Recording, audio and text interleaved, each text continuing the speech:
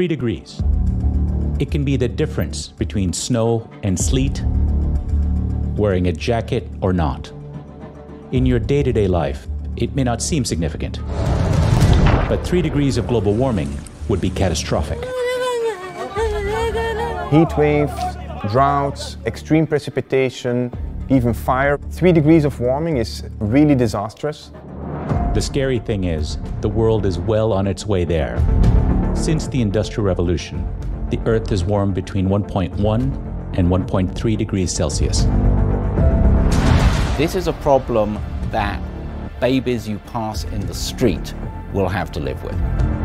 Children born today are up to 7 times more likely to face extreme weather than their grandparents. If global temperatures do rise by 3 degrees, what would their world look like?